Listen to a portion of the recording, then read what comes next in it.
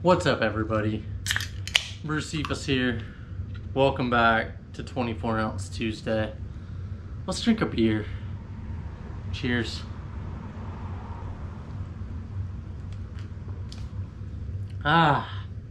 Tuesday's done.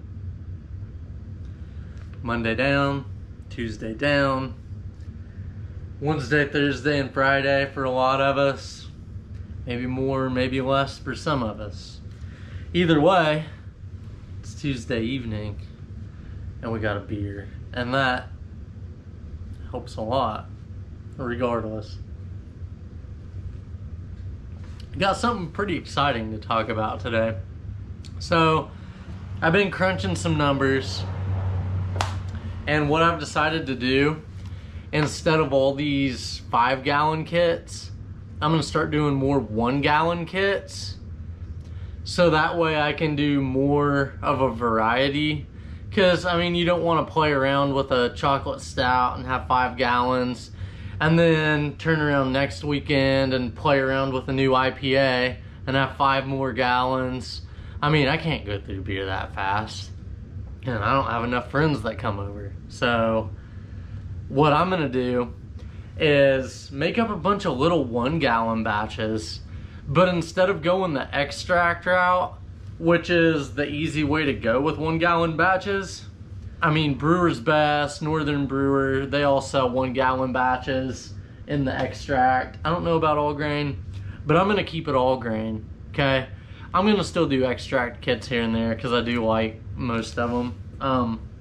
I'll still do my favorites, but I did an experiment earlier this weekend. And basically what I did was poured 2 gallons of water into my brew kettle. Okay, my brew pot back here. Used my burner, my propane, and did an hour boil, basically, just to see how much boil off I got. I did mark the regulator on the propane burner, so I know exactly where my flame was, because that's going to be important. If it's higher, if it's lower, I'll get more or less boil off.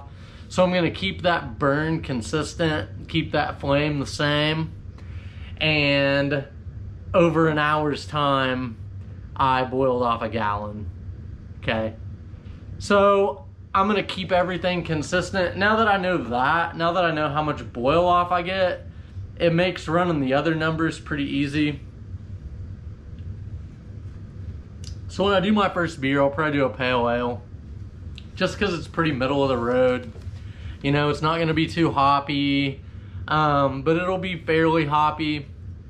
So probably what I'm going to do is mash in 2.5, 3 quarts of water. I know you don't want to mash in too much water. I know you don't want to mash in too little water. Usually what, 1.5 or like 1.25 quarts per pound, 1.5 quarts per pound is a pretty good grist ratio.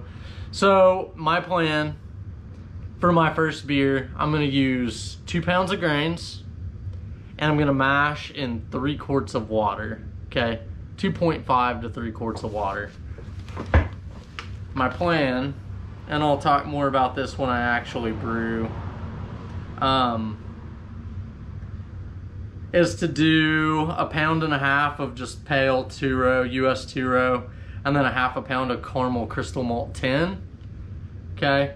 And then I'm only gonna need 1/4 ounce of hops at 60 minutes, 0.2 ounces, probably use Cascade, and just whirlpool them at the end. It's gonna be super easy. I'm not dealing with a big volume of anything, so it should shorten brew day. Mashing, this is the interesting part. The guys I watched, I think their steep water or their strike water was at 160 or something like that, and then over the course of like 30 minutes, because supposedly most of the conversions that are going to happen in the first 30 minutes of the mash, maybe less. So these guys just put their strike water at 160, doughed in their grains, left it. And it dropped down, you know, to like 147 or something like that, which is fine. What I'm gonna do, my oven goes to 170. That's as low as it goes. So I'm gonna preheat my oven to 170, okay? And I'm gonna turn it off. And ovens are insulated pretty well. I talked to my buddy about this. It should hold at 170 at least for 30 minutes. So my strike water will be at, you know, between 150 and 155, 160. And then I'm gonna dough in the malt, put it in the oven with the lid on it, this thing right here, for probably 30 minutes, and just mash in the oven. And that's gonna maintain a fairly consistent temp. The temp may raise a bit, but as long as I don't get over, you know, like 160, 165, it'd be great, okay? And according to my calculations, it's possible. So that's the mashing. Then I'm gonna rinse, so we got a sparge. I'm gonna rinse out the grain bag. Some people don't do it, but I need more water than that 2 quarts I'm probably gonna come out with, because those grains will probably soak up a quart. So I'm just gonna have my 170 degree sparge water and just rinse then up to 2 gallons in the boil kettle, okay? And then I'm gonna boil and make the rest of the beer. So if I get a gallon boil off, I'll come out with about a gallon that'll then go into my gallon jug, and I won't fill it up the whole way. I'll get like 3/4 of a gallon. So the math in my mind checks out, and I can make these little 1 gallon all grain beers and make many of them. And that's what I'm going for. So I know this 24 ounce Tuesday, I kind of dove right into it. It's a little more scientific than I like to keep them a lot of times, but I'm so excited because I can still brew all grain beer, and I don't have to like carry 5-gallon buckets in and out of the house. I don't have to mess with the Robo Brew. I don't have to dig a lot of stuff out. And I can make many beers and try a crazy variety and hopefully experiment a heck of a lot more. And then if I taste one that I'm like, ooh, I'd love to have 5 gallons of this, I can just convert the recipe to 5 gallons. Cheers, everybody.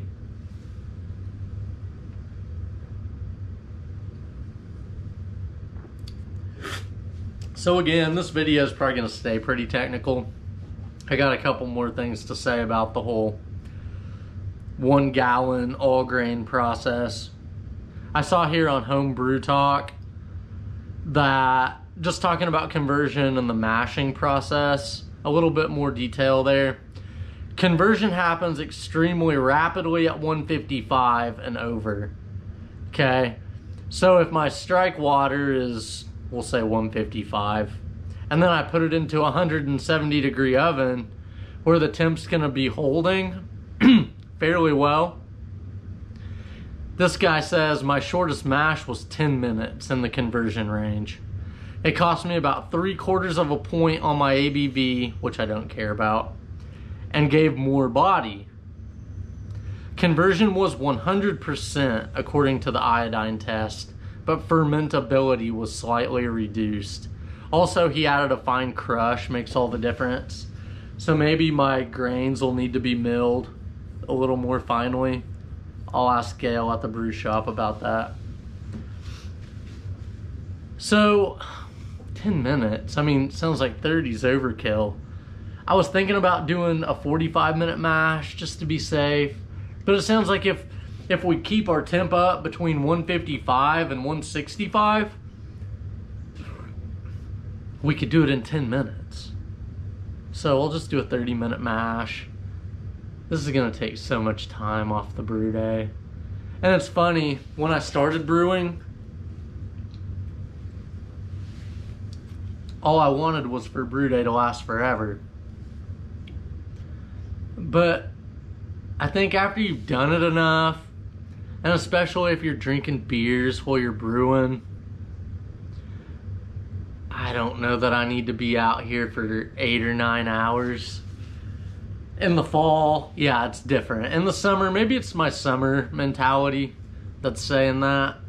Because in the fall, when the weather's nice, it's easier to spend more time out here. I could be playing tiddlywinks out here and it wouldn't matter to me. I'd rather be making beer. So maybe I'll spend more time out here during the fall, make up some more 5-gallon batches. But right now, it's really just about space to me. Get some more of those 1-gallon glass jugs. The hop samplers are still in them right now. Get about 6 or 7 little beers going at the same time. Nice quality all-grain beers that I make in small batches. That sounds like fun. And it sounds like I found my sweet spot too. Like, every time I haul a 5-gallon bucket into the house,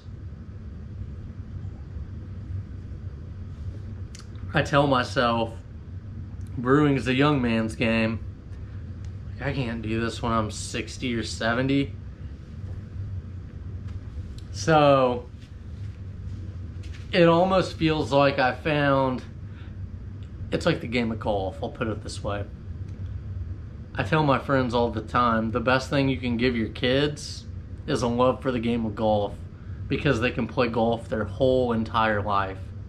You can't play football when you're 90.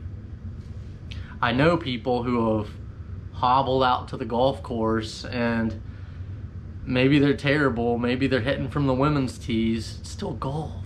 You can still play golf. I was watching a golf tournament a couple weeks ago for handicap people.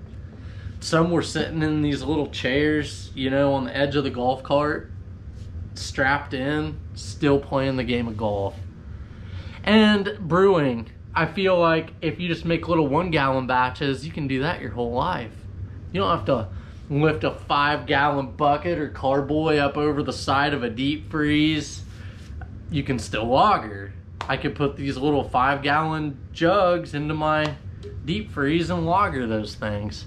So the sky's the limit, really. And that's what it feels like. 5-gallon batches are fun. I still have the Pliny the Elder extract kit to brew. But man, I feel like I climbed the mountain, and what I see from the top of the mountain is paradise.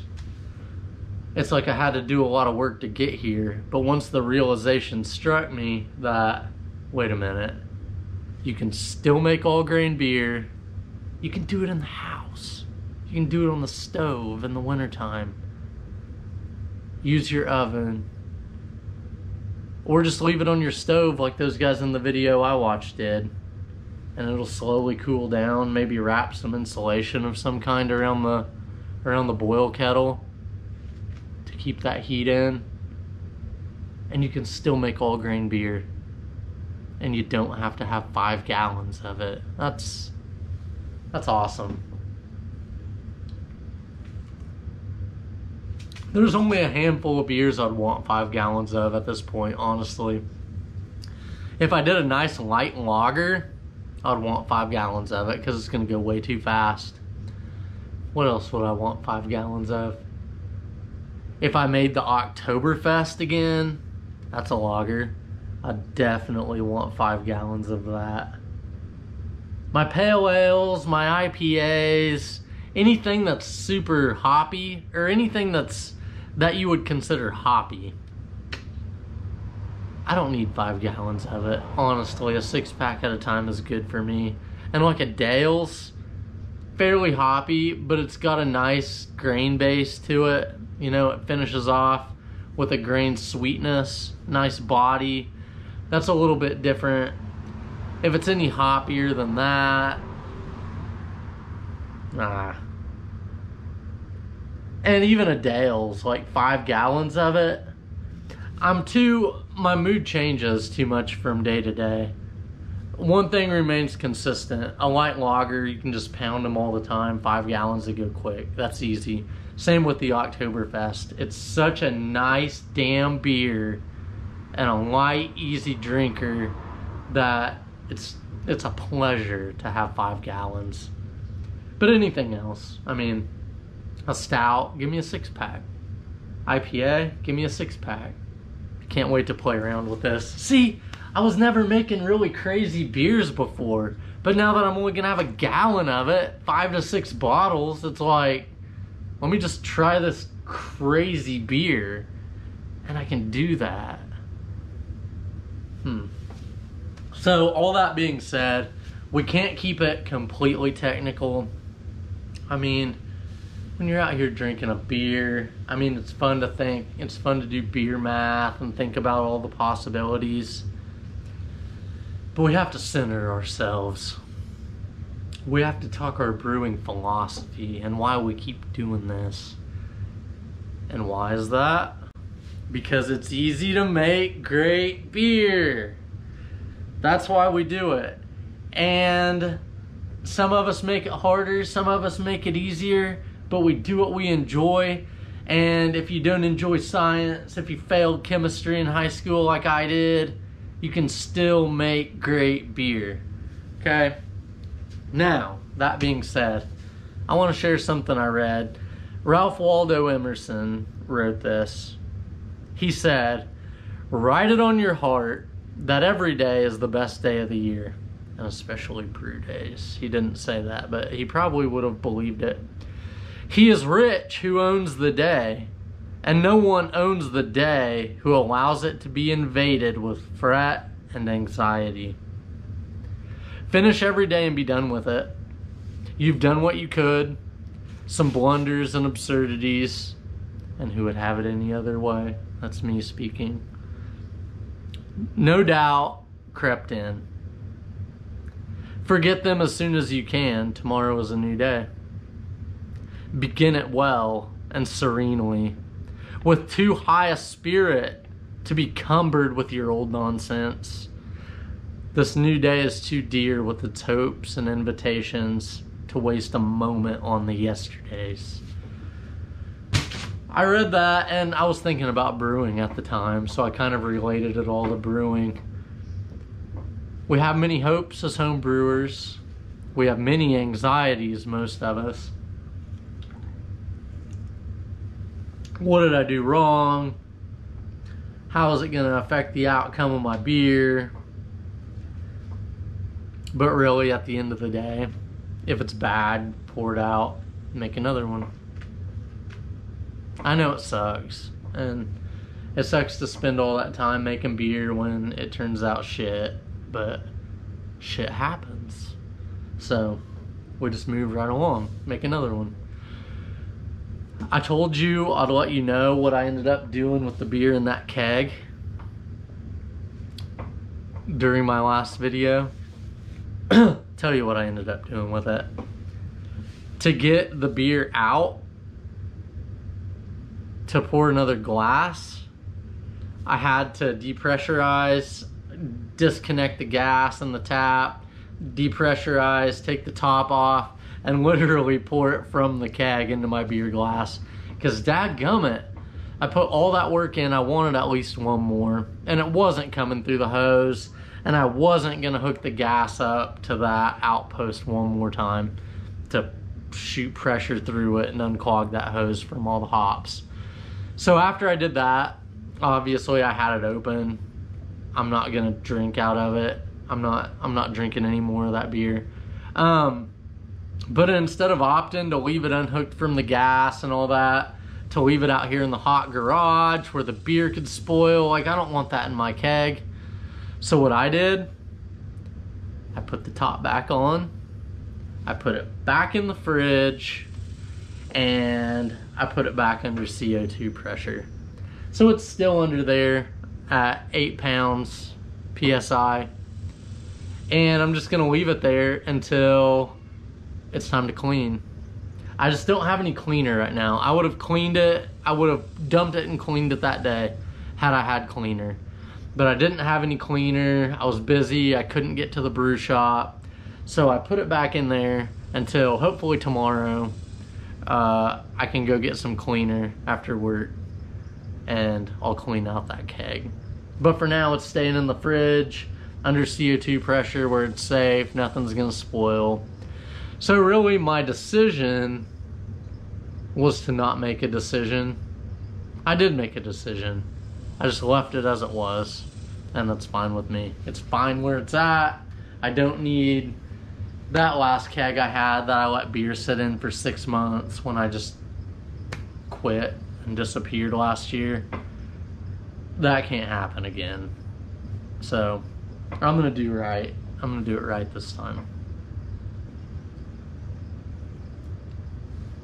We really kept it fairly technical this time. 1 gallon batches, all grain. For those of you who think you even have to have a mash tun to brew all grain beer, I mean, we're gonna see how good mine turns out. Maybe I'll wait to say all this after that, but I feel like it's gonna come out really good. My buddy's done it. I've seen other people on YouTube do it.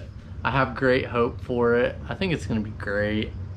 So if you can brew an extract kit, I mean, a lot of extract kits come with specialty grains where you have to steep the grains for a while. If you can do that and you own a stove and a 4-gallon boil kettle, I don't see why you couldn't make an all grain beer.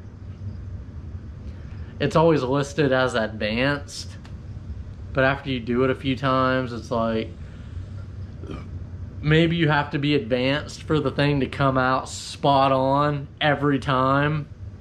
But I'm telling you, even if you're not advanced and you miss your numbers a little bit, you're still gonna come out with a good beer. If you hit your numbers, every now and then, you're gonna make a beauty. Even if you're not advanced, okay? Watch some videos, read some stuff. It's really not that hard to make good beer. It's really not that hard to make good all grain beer, okay? Even if you're a beginner, it's pretty simple really. Stay on YouTube, follow me, subscribe. Watch other people, Mosky Homebrew, those guys, they're the ones I saw brew on their stove, this little 1 gallon all grain batch. And I was like, Mosky, I know them. I have their sticker on my beer fridge in there. So, good guys. Good stuff. Cheers, everybody. As always, let me just encourage you. Keep making beer. Don't sweat the small stuff, and it's all small stuff. Your beer's gonna turn out great. Even if you were talking to a buddy and a little spit flew into the bucket, it's gonna be okay, probably.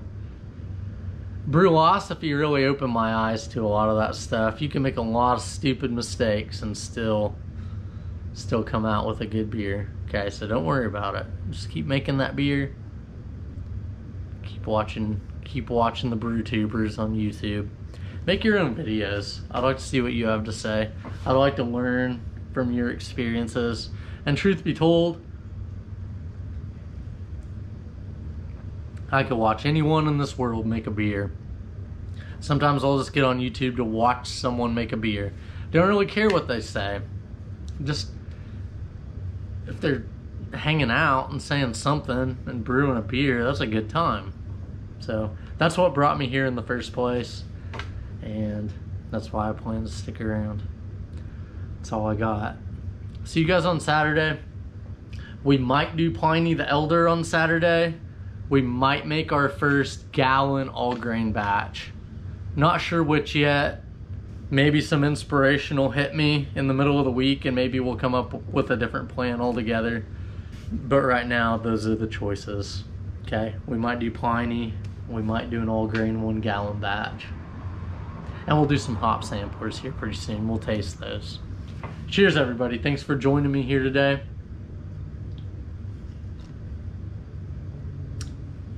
We'll see you next time. Saturday, 10 a.m. Cheers.